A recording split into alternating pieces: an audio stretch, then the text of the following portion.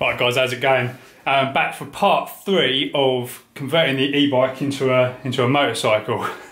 Now, I don't know why I'm laughing every time I say that, because it is a pretty crazy, bordering on ridiculous thing to do, but I've been getting like a lot of comments on the videos, and I've been reading through each and every one of them, and yeah, there's been a lot of positivity, people kind of interested in sort of different parts of it, you know, maybe whether it's just, you know, to get lights actually on the bike itself and not go the full extreme of, you know, turning it or registering it onto the road.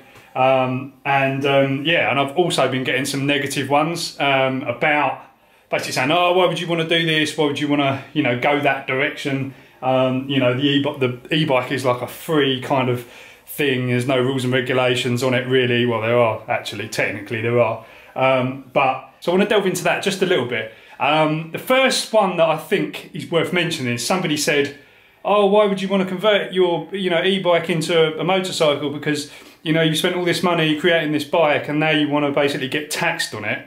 You know, thinking that if you've got a motorcycle, then you're going to get taxed on it. Yeah, you are, but not if it's electric. So if you ride any electric bike or electric powered vehicle in the UK, there is no tax, no road tax. That's no tax. So that kind of like argument is not relevant at all. Maybe the only thing really you're gonna have to pay is a couple of registration fees and your insurance. And the insurance, you know, isn't gonna be more than a couple of £100 a year. So, you know, if you don't want to do it, don't bother. But for me, like, that's a no-brainer, because if you've got insurance, you're covered. If anyone hits you, you're covered. If you hit anyone else, you're covered. So, you know, it's a bit like a time bomb waiting to happen if you're just riding around a high-powered e-bike on the road. When it comes to tax, I don't want to pay any more tax than, you know, the next man. I've spent over £100,000 this year in corporation tax for my business. I don't need to be paying any more tax. The other thing somebody said was, oh, if you do that, you can't ride on bridle paths and all that sort of stuff. Well, you can, because you just take the number plate off and it just becomes a normal bike just like this. So, you know, that's irrelevant as well. So I think, I mean, I'm trying to get the best of both worlds. Basically, I want to ride on the road. I want to be able to use this bike.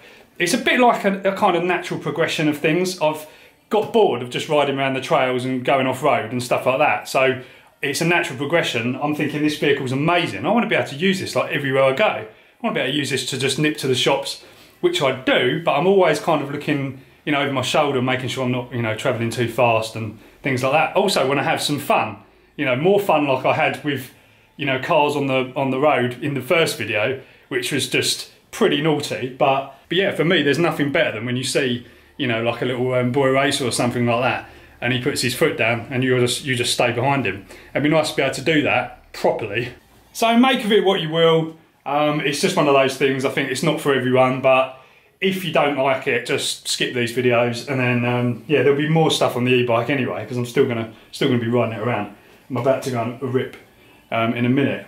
So the story so far is it's pretty much, the lighting side of things is pretty much done. So you all saw the indicators on the last video, indicators on the front, and now we've got indicators and a tail light on the back. Now I've made some modifications to this little bracket that I made. This number plate kind of mount actually includes a tail and brake light, which is the thing that I bought off eBay. Now originally I thought it didn't work. I thought it was a bit knackered, so I was kind of like resoldering it and everything else, trying to, you know, make the connections better. But it turns out I managed to get it working, and I think, I don't know what it was, but it was just, there was one connection or something that just wasn't right in the circuit, and I managed to fix it, and the whole thing's working now. So I really like it. I'll show you on in a minute. But this mount anyway, so what I did here is I didn't like those horrible big brackets sticking out for the indicators. So what I've done is I've just JB welded some of these threaded tubes onto the edge of the sort of number plate bracket, and then you can just screw these indicators in. And I think it looks pretty clean. The back end looks pretty clean. Now, as far as number plate goes, I'm probably just going to get a small number plate. I'm not going to, I'll probably put a big one on for the test and stuff like that, but there's no way you can have a big number plate on it. It would just look ridiculous. I think I've seen some vintage ones which are actually a bit smaller, so I might give those a go. So this bracket's looking nice as well, like this, you can see that through there. Nice gloss plastic bracket there, which just, you know, holds this all on. I don't know, time will tell whether that will actually be secure, but yeah, I'm liking that side of things so far anyway. And then I've just routed the cable down there, if you can see that. Got a little grommet there. Grommets are a requirement, you know, so that wires don't chafe. I don't know how that's going to work on the front, because I've got these kind of entry points which are kind of like built-in grommets, but I don't know. We'll have to see what happens. We'll have to cross that bridge when we come to it. So yeah, let's show you it on anyway. So that's obviously the headlight switch, and then so you got your tail light and your number plate light as well, all in one. Now this is actually a brake light as well, obviously, but I haven't got that wired up because I haven't got the actual e-brakes, which have got a switch built in. So that's going to be pretty straightforward to set up, because I'll just wire those up into the circuit, and then when you hit the brakes, this little bad boy will light up. It's pretty bright actually. The brake light is pretty bright. I mean, it's an E-marked light, so yeah, it should be fine. It's pretty crazy. I don't know how they get this E-mark light, but the regulations must be pretty slack, because the build quality isn't that great. But I've beefed it up a bit. I've changed the wires, resoldered them, re-insulated them properly so that they ain't going to come flying off.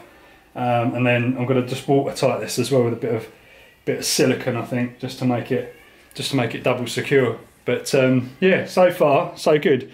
Indicators on the back are wired up as well. It's just so cool. I keep coming in here at night and just like flicking the light switches and stuff like that.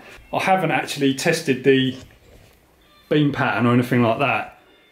I don't think really there is a beam pattern. It's just like you know, it shouldn't dazzle, and it shouldn't kick up to the right hand side. I don't think this actually kicks up at all. But I think that's kind of fine. Some of those lights on the mopeds are naff. I don't know, you know, this is way better than them, but as long as it doesn't dazzle anyone, it should be fine. So that's about it really, for the moment. Wiring, I'll probably insert a little clip of the wiring, because I was just bashed that in one morning. I just couldn't be bothered to film it, to be honest. So I'll insert that now. So yeah, you can see there's quite a lot of wires in there, but yeah, it's all right.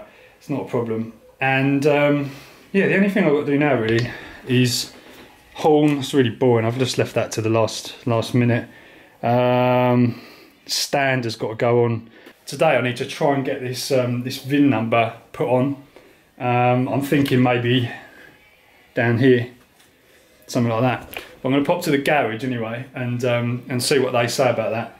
They said they can do it, but maybe I can get this VIN plate. I don't know. Maybe I can get this VIN plate just put in there or something. I don't know. There's got to be a way of doing it where it's not visible too much. Oh yeah, one more thing. I've got these little fans as well. I'm just testing out, trying to cool the controller, because the controller's actually inside the bike. Sort of, you probably see it, it's like around there somewhere. I didn't really want to have it in the on the frame. I know it's where everyone says, but just don't like the look of it, and also you get a load of water flick up there as well. So just don't think that's a good idea, and it's just going to be a nightmare for cleaning. All the mud will get caught around all the. It's no good. So I've got these little fans, and I've got some heat sinks on order as well. And what I'm just going to do is just wire them up to a little switch, and then stick these heat sinks on the back of the controller where the power transistors are. Then that should, I mean, the heat sinks alone will probably help more than the fans, to be honest. But that will just give it an extra bit of cooling, because I've been doing like 10 miles, and then you notice the controller's getting warm to the point where if you then blast it, it will then just like, you know, it will cut the power back, which is good. That's a really good feature of the Adapto. But what I want to do is I want to be able to just solidly go 30 mile an hour, 35, 40 mile an hour for 30 miles, 40 miles, and it just won't bat an eyelid. Hills as well, up and down. I mean, generally, the way it is at the moment, you only actually have to let it cool down. Well, you just reduce the speed a bit, and that's enough to cool it down. So it's on the edge of being all right. So a bit of active cooling, I think, will definitely help that. I don't really want to put any, you know, holes and stuff in the side of the bike. I've considered copper as well, just like making a copper heatsink. There's a bit of space in there to do that, and then maybe routing. Look at this cat, she's just like eating one of Sarah's palms. Don't do that, she'll get really annoyed. Yeah, you could kind of put copper straps or something in there and then route them around to the back where there's some airflow. That might work, but I'm just going to see what happens there. Right guys, an update. I couldn't get the plates done today, couldn't get the Vim plate put on and the embossed bit, the stamping, that's it, that's the word I was looking for. Couldn't get it done today. I went up the garage and I thought they'd be able to do it like there and then, because they said to me just pop in and we'll do it. But they said no, we're like really busy at the moment, so we'll have to do it on Wednesday. So yeah, I've just done a few bits more. I've actually added a fan, and it's actually on this side, and it blows. It's a pretty big old fan, and it's blowing basically onto the speed controller and battery, and I've got it wired up to this little switch here, so you can basically turn it on and off as you need it. And it seems to be, I mean, this is like a boiling day, it's like 26, 27 degrees today, so yeah, it seems to have improved it like, massively. It's at the moment, I mean, I'm not even getting it's saying 112 degrees on there, and on here it was basically, this is the temperature gauge for the speed controller, it was kind of knocking up into sort of the third one, which there's supposed to be a speed limit down here. Anyway, yeah, it was knocking up into the third one, which then basically causes it to sort of throttle back. So I've just been out, I've just done 20 miles there, and it hasn't restricted power at all, and it's a really hot day. So it's quite interesting. I did actually put some little heat sinks. They turned out to be a little bit too small. I ordered them thinking that they were like, I don't know how big I thought they were, but they turned out to be these tiny little copper heat sinks. So I've kind of put one on each of the FETs. I can't remember how many there are in there in total, but I've put one over each one, just on the outside of the casing. I didn't take anything apart. No, two actually. I put two on each FET. So you basically, if you look at the side of the controller, I'll take a picture of it next time. I'll take the side off, but it's just like a copper bar basically running across. So that's probably helped. That might have even helped more than the fan, to be honest. But yeah, I think this is good. It's definitely good. I was just riding down here and I just kind of got a bit nostalgic, because when I first started out with my e-bike kind of journey, it was actually here I did a clip for a video, just on the other side of these poles over here.